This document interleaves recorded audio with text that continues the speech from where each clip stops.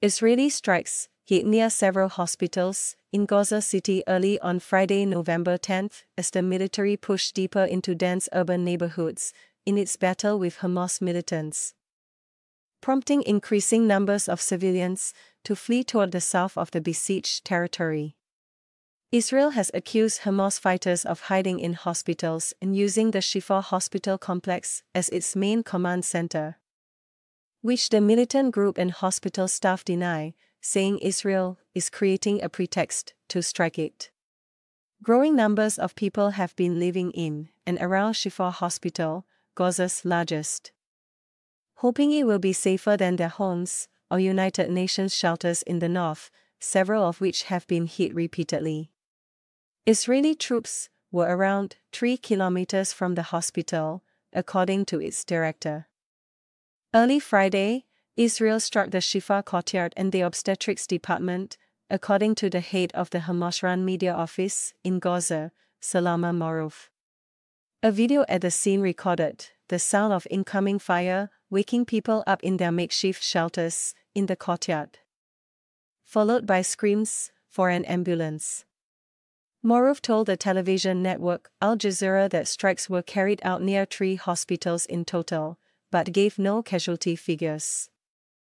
The health ministry in Hamas-run Gaza later said 1 person had been killed at Shifa Hospital and several were wounded.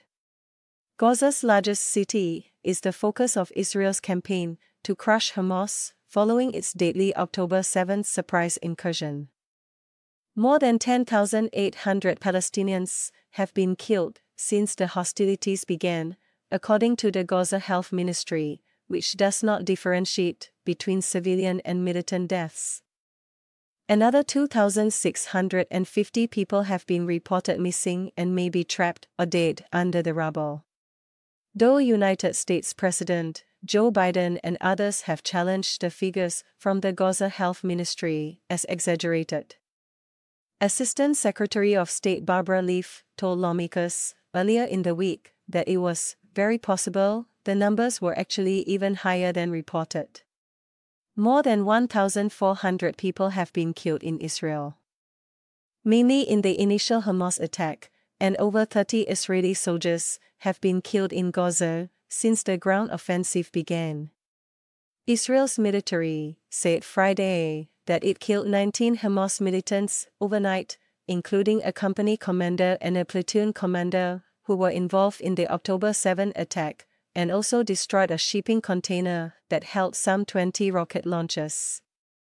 Since the start of the week, the Israeli military has set aside several hours a day to enable civilians to flee from the combat zone in northern Gaza to the south, along the territory's main north-south road. More than 120,000 civilians fled between Sunday and Thursday, according to UN monitors.